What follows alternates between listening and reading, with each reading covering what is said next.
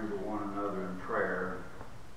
I'd like for, if you will, to turn this evening to Romans chapter 8. Romans chapter 8. And we want to read verses 28 through 30 to begin with. This is some familiar verses of Scripture. We was talking about some things, and I've mentioned this before. You can, a verse of Scripture can be familiar. You can read it over and over. You can preach it over and over, and then at times you come back to it, and God just shows you a little more. Shows you something a little more that is there, and gives you enlightenment. Sometimes it is things that you're experiencing now, and as you read that verse, you see different ways in which it can apply. But I saw some things here, and I wanted to share them with you this evening. Romans 8:28, and we know that all things work together for good to them that love God, to them who are the called according to His purpose. For whom He did foreknow, He also did predestinate to be conformed to the image of His Son, that He might be the firstborn among many brethren. Moreover, whom He did predestinate, them He also called, and whom He called, them He also justified, and whom He justified, them He also glorified. We want to pause there for a moment. The Apostle Paul lays out God's everlasting plan for the redemption and salvation of His people. It reveals a sovereign, that God is sovereign, and that He is the author and the finisher of our faith. Hebrews 12:2 says, looking unto Jesus, the author and the finisher of our faith. And there in Revelations, he's, I'm the first, I'm the last. I'm the Alpha and the Omega. He is everything from beginning to end and everything in between. But then Paul proceeds to ask a question. And as I think about it, I think because men will always question what God says. I think that's just the nature, man. And it's because Satan, our adversary Satan,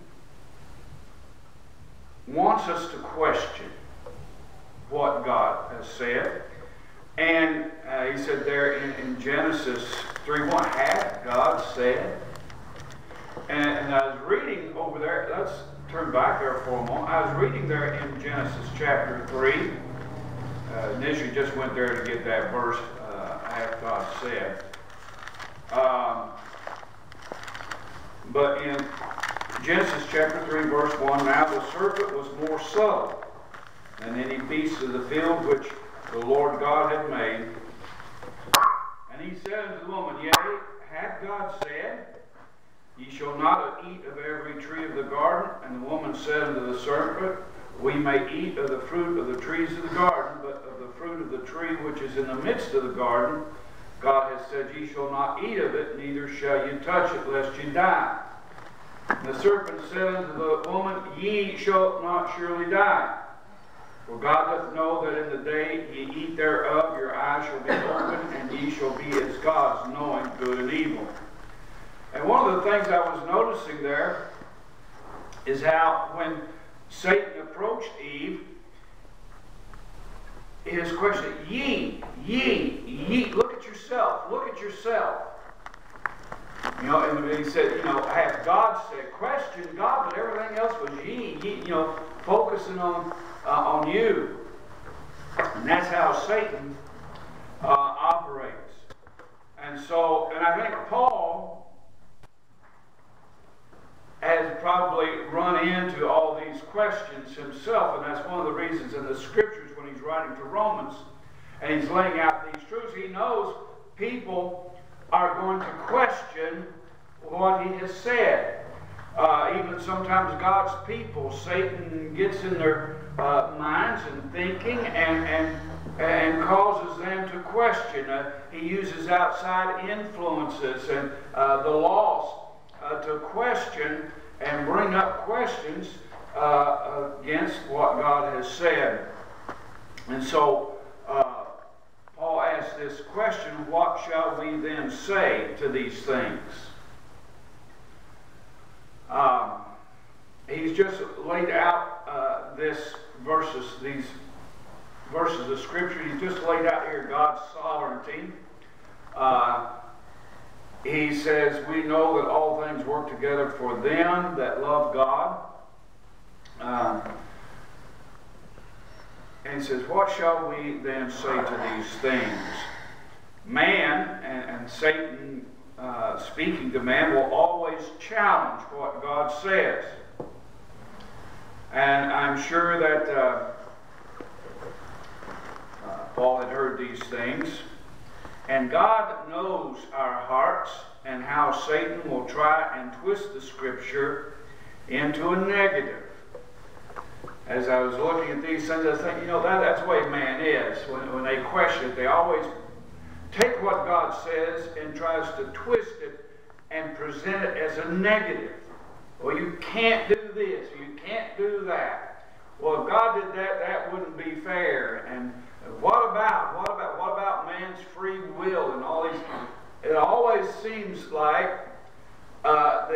they put it in a negative because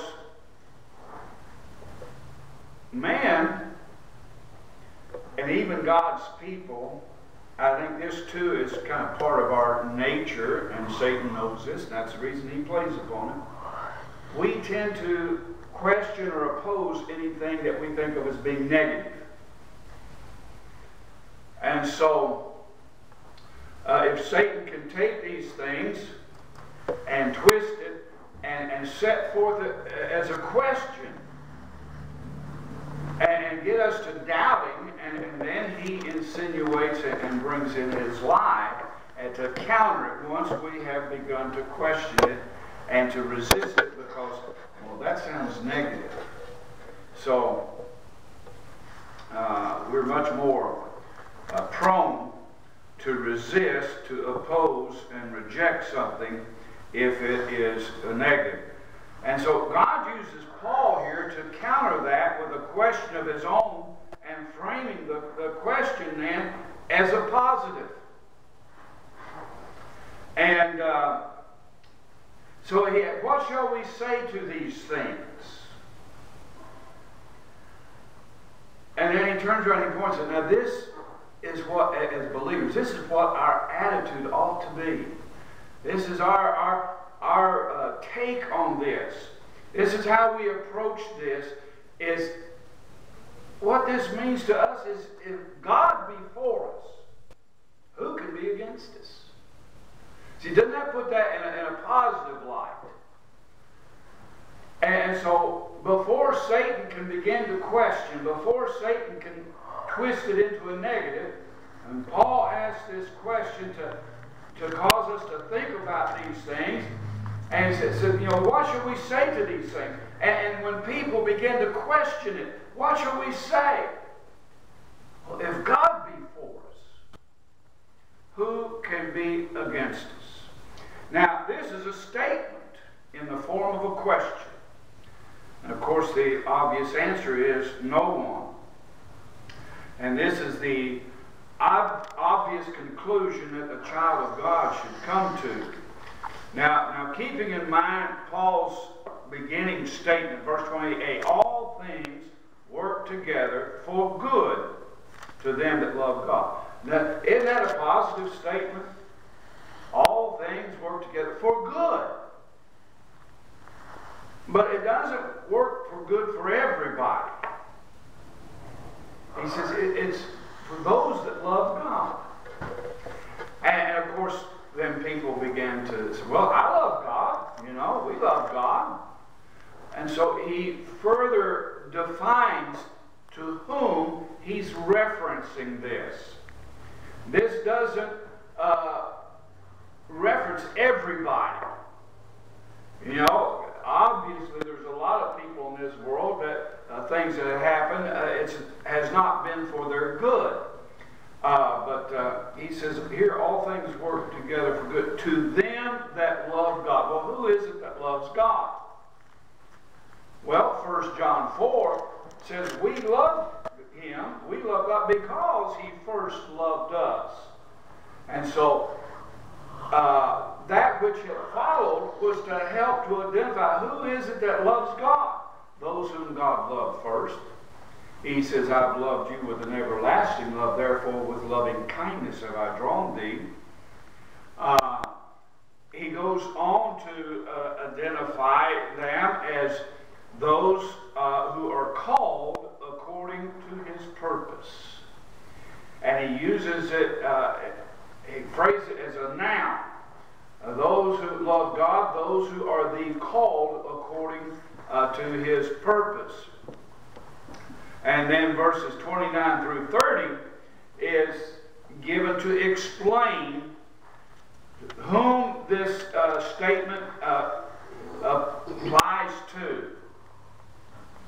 All things work together for good. Why is it that everything's working together for good? Well, he goes through and lays it out here for us. All these, in the mind of God, the purpose of God, our salvation, He has purposed it and He has set it in motion, and He will bring it to pass just like He said from in eternity past in our election and choosing God all the way down to in eternity in the future in glory when we will receive our glorified bodies, and then everything in between.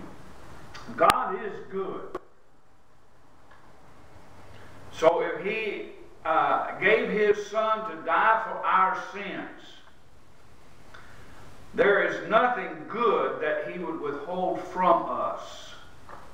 We have but to ask, and that's you know, if God be for us, who can be against us? And then he further expounds upon that thought of He that spared not His own Son, but delivered Him up for us all, how shall He not with Him also freely give us all things?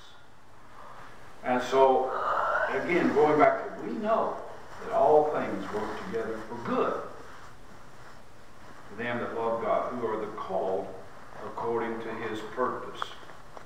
So, God is good. And over in the Scripture, He tells us that God knows how to give good gifts.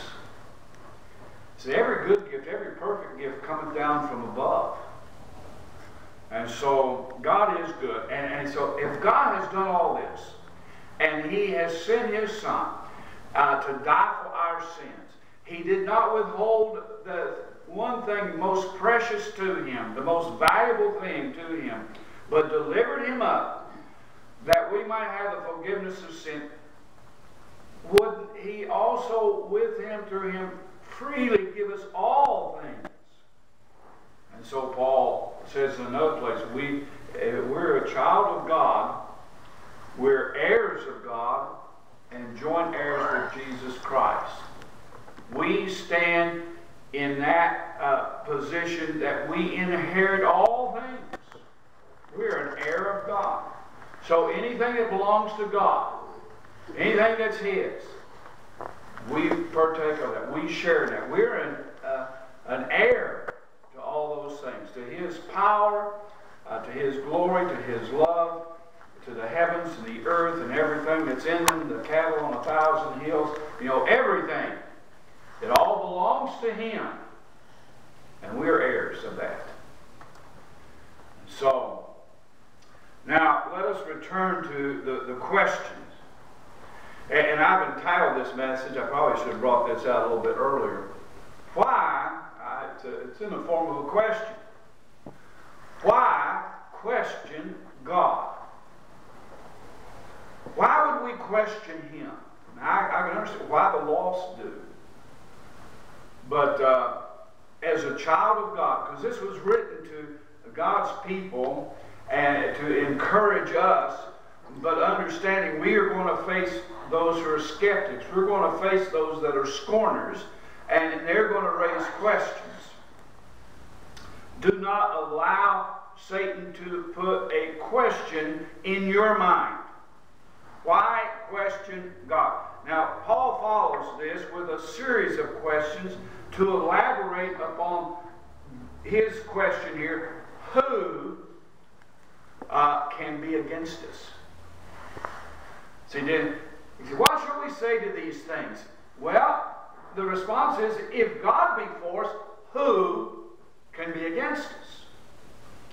And there's three questions here, elaborate in more detail and follows that train of thought. Who can be against us? And the first question he asks then, in verse 33, says, who shall lay anything to the charge of God's elect? Maybe I just thought of a different title for this. We was talking about this at the conference, Brother Crisp and all. And he says, you know, you can take your message, but if you have a catchy title, people are more likely, you know, especially if you post them on the internet, if you have some kind of catchy title, people are more likely to listen to it and download it. This all has something about 3 owls. Who? I'm going to have to work on that a little bit and come out with some kind of, about 3 owls that we ought to avoid. Or 3 owls that can't hurt us. Who shall lay anything to the charge of God's elect? And notice, he uses that word, doesn't he? Elect. See, that goes back to the fact he said, those who loves God, who are the called according to his purpose. He's talking about an elect. And so, and Paul comes right out and says it here. That might upset some people, but he comes right out and says, who shall lay anything to the charge of God's elect? You know, if God be for us, and so he responds to that, it is God that justifies. If God has justified us,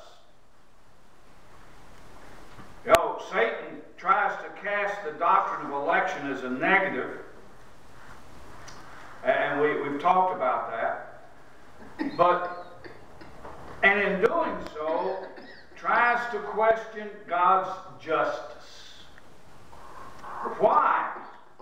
Why question God's justice? It is God that justifies. Over in Romans chapter 3, back up a few pages, we find this very familiar text. For all have sinned and come short of the glory of God, being justified. Now, this is a kind of a legal term and perspective. God is holy. He is just.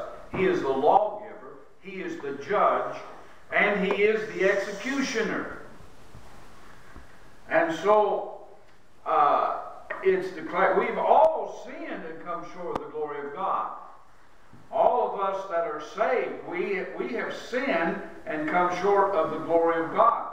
But we are justified freely.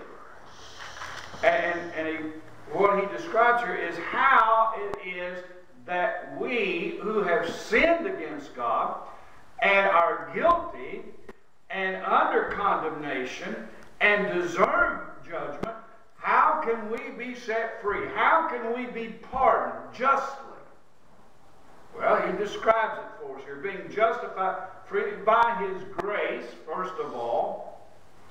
Unmerited favor. It's not because of anything that you and I have done. It's not because of anything that we are able to keep His laws or keep His commandments or anything that we do. It's by His grace. It's unmerited favor. And it's through the redemption that is in Christ Jesus. The redemption is the price that was paid to purchase us unto God, whom God has set forth to be a propitiation through faith in His blood. And we've taught on that and explained what that word propitiation means. And that's at the root of how God is just and His justice. God punished our sins in Jesus Christ. His perfect righteousness, which He lived in the flesh, is imputed to us. Our sin was imputed to Him, and He went to the cross. He who knew no sin became sin for us, and God, in His holiness and His righteousness, punished that sin. And we now stand before Him in the righteousness of Jesus Christ as righteous, and therefore He is able to justify us. God has set forth to be a propitiation through faith in His blood, to declare His righteousness for the remission of sins that are past through the forbearance of God, to declare, I say at this time, His righteousness, that He might be just and the justifier of him which believeth in Jesus. Don't question it. Why question the justice of God? God is infinitely wise. He is infinitely just. He is infinitely holy. And that which He has done, we know it is right. To question the justice of God is to question the very deity of God, which is exactly what Satan wants us to do. It is God that justifieth, to declare His righteousness. God is right. And He did that, which enables Him to forgive and pardon our sins and still be just. He is just and the justifier. Through Jesus Christ, they said, how shall He not with Him freely give us all things? Through Jesus Christ, God has provided us who believe with a perfect righteousness and the forgiveness of sin. None can lay a charge or accusation against us. Who shall lay any charge against God's elect? Satan can't. But he wants us to question that in our mind. Secondly, he says, and this kind of goes along with, but who is he that condemneth? Condemnation is due to our sins. We read there in John 3, Gospel of John, you're familiar with John 3:16, but John 3:17 through 19, he talks about the condemnation. Jesus didn't come into this world to condemn sinners. Why? Because they were already under condemnation. Jesus didn't come to add any condemnation. We're already condemned. And that's what he says there. And said, this is the condemnation, that light is come into the world, and men love darkness rather than light. Men have a depraved nature, and we're under a just condemnation. And we ought to have a sense of our guilt and condemnation until we look to Jesus for eternal life. Romans 8:1 says, therefore, there is therefore now no condemnation. That condemnation has been removed through Jesus Christ. And so we look at this and say, why question God's veracity or truthfulness? He said there is now therefore no condemnation. So who can condemn us? It is Christ, and he says here, it is Christ that died. And again, this is going to This is the record that God has given to us of His Son. Now, this is the gospel that Jesus Christ died for our sins according to the Scriptures, was buried, and rose again the third day according to the Scriptures, and was seen. This was something that was known. And so, it is Christ that died. 1 Timothy 1:5 said, "This is a faithful saying and worthy of all acceptation, that Christ Jesus came into this world to save sinners." And so He came into this world. He lived that perfect life. He went to the cross. Our sin was laid upon Him. And He died for our sins. And He was buried. But He goes on, but even more so, He was raised again. And in that He was raised, so our sin was gone. And if our sin is gone, what is it that condemns us? It is our sin that condemns us. But if our sin be gone,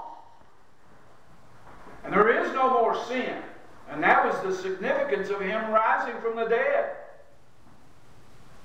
then there is no condemnation. There is nothing to condemn us.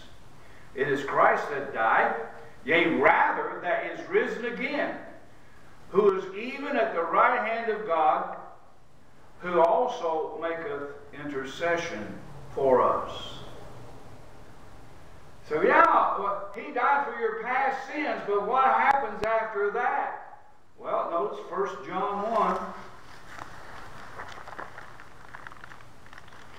See, some people have the idea, that Jesus died for your sins, and you believe Him, and all of your sins from that point to the past are forgiven. But now it's up to you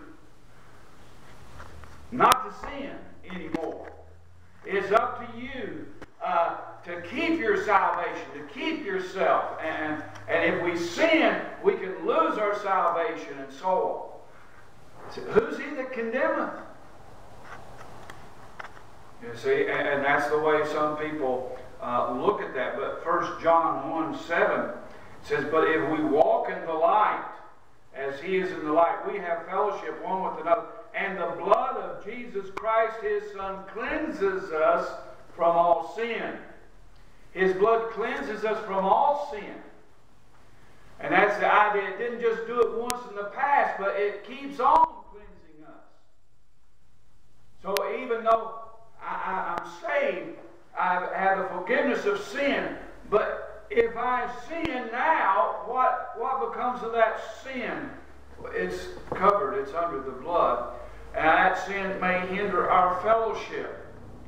But here, because that's what he's talking about here, we have fellowship with Him. And so, we see verse 8. If we say we have no sin, we deceive ourselves, and the truth is not in us. And so this has to do with questioning the truth, questioning the veracity of God, because He said, your sins are gone. Isn't that what He tells us? We put our faith and trust in Him. Our sins are gone, never to be remembered again. And if our sins are gone, never to be remembered again, who condemns us? Where can there be any grounds, any foundation for condemnation? That's why He said, there is therefore now no condemnation to them who are in Christ Jesus.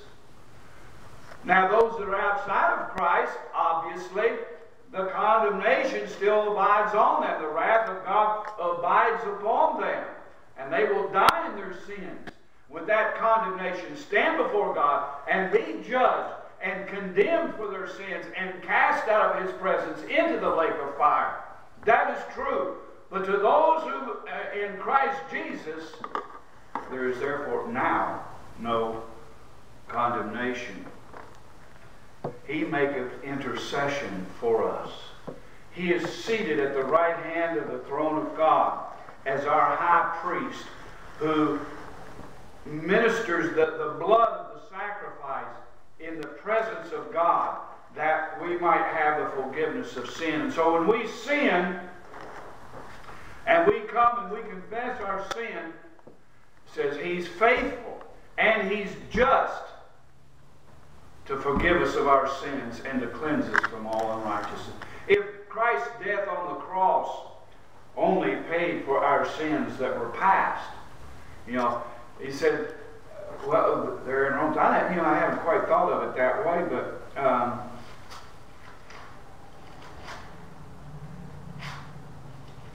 where he says to declare his righteousness,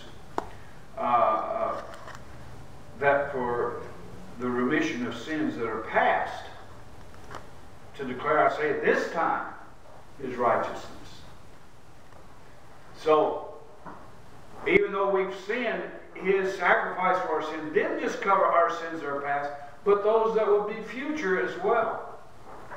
And so, he is at the right hand of the throne of God, making intercession for us. Not only did he rise, showing our sins were gone, but he's now seated at the right hand of God, there continuing as our high priest, continuing to present, if you will, the blood of the sacrifice that was made there, and to plead the blood of Christ for our sins. And so when we come to God and we confess our sins, he is faithful and he's just to forgive us of our sins and to cleanse us from all unrighteousness, that we might continue in fellowship with him. If we say that we have not sinned, we make him a liar, and his word is not in us. Those that say, oh, I haven't sinned. Since the day I was baptized and all, I haven't sinned. Well, you're making God a liar, because he says we've all sinned. He said that's not possible. Why question God's veracity or truthfulness? And then he asks the third question. Who shall separate us from the love of Christ? So here's these three things. It covers, when you look at these three questions and how they apply, who shall lay anything to the charge of God's elect? Who shall condemn us? And who shall separate us from the love of Christ? And these all go back to that. If God be for us, who can be against us? Which goes back to his statement, all things work together for good to them who love God, who are the called according to his purpose. Who shall separate us from the love of Christ? It is hard to imagine sometimes how Christ could love us, but don't doubt it.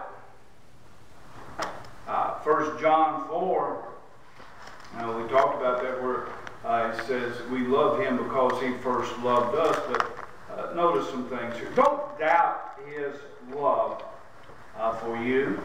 Verse 9 says, in this was manifested the love of God toward us, because that God sent his only begotten Son into the world that we might live through him. Herein is love. Not that we loved God, but that he loved us and sent his Son to be the propitiation for our sins. God has loved us, and he sent his Son to die for us, to be the propitiation, the place of mercy and reconciliation for our sins. That's what Satan, he'll whisper, did God really love you that much? God hates sin, and you have sinned, and you're such a sinner. How can God love you? Well, where sin abounded, grace did much more abound. God's love and his grace and his mercy is greater than that of our sins. I think of that verse of Scripture in the Old Testament where he describes our sins. He's put them behind his back. It says, and he's trying to illustrate how can we think how our sins are gone, never to be remembered again. He says, well, as far as the east is from the west, that's how far your sins are, as far as the east is from the west. And in between that, in that big gap, that's God's infinite love and mercy and grace. And he'll keep it there. Our sins are gone, never to be brought up again, never to be remembered. They're gone. But, Satan would question, how can God love a sinner like you? Well, He did. And He manifested that. He made it visible in that He sent His Son Jesus Christ to die for my sins. Jesus died for my sins. Therefore I know He loves me. There is perhaps the best expression of that is in the children's song. Jesus loves me. This I know. For the Bible told me so. So get thee behind me, Satan, you know. Why question God's love? Is there any circumstance that can separate us from the love of Christ? Verses 35 through 36 expresses a number of circumstances. Said, shall tribulation, distress, persecution, famine, nakedness, peril, the sword. These are a lot of circumstances that may come into our lives, may threaten our physical lives with harm, with the, I started to say depravity, but deprivation of depriving us of things that we feel necessary to sustain our lives. But none of these things can separate us from the love of God that is given to us in Christ Jesus. And he says, you know, it is written, like it is written. It said, for thy sake we are killed all the day long. We are counted as sheep for the slaughter. Paul says, let it come.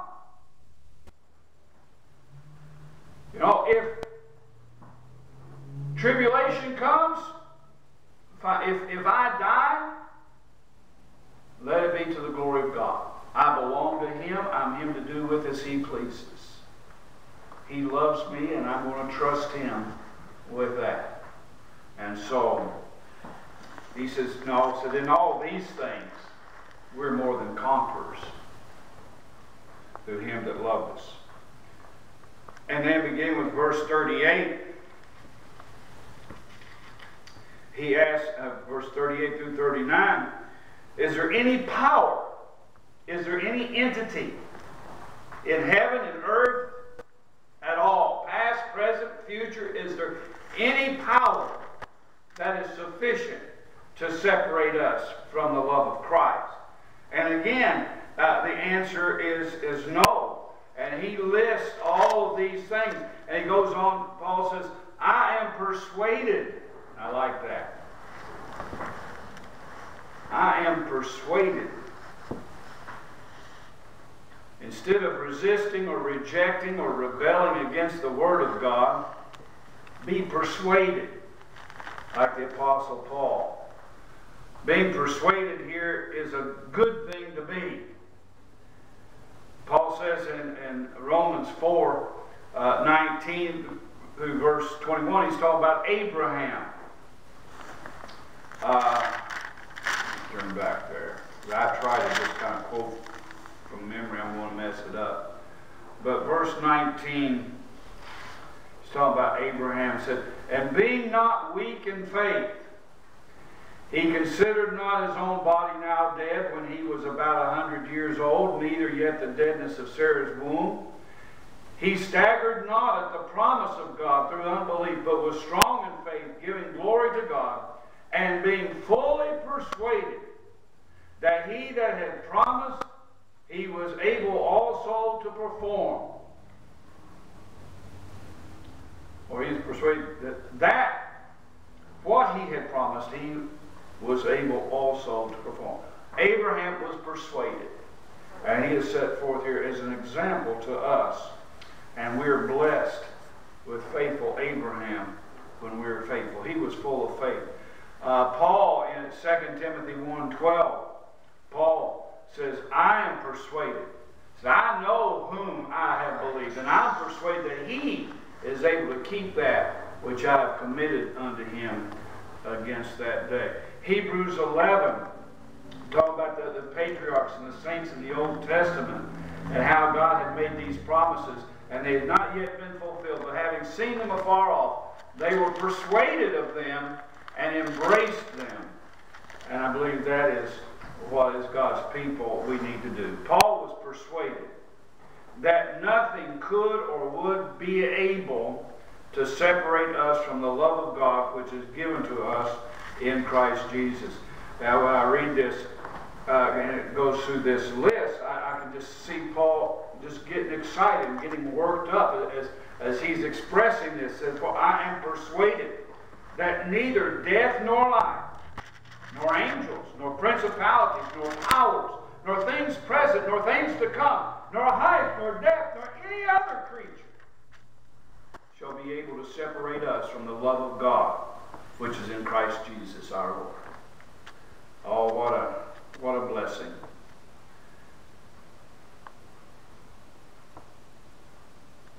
That's why he said in verse 28, now we know. We know that all things work together for good to them who love God, to them who are the called according to His purpose. What shall we say to these things? If God be for us, who can be against us? Don't question. Don't listen to those owls. The who's. That Satan would send to whisper in your ear. Let us stand together.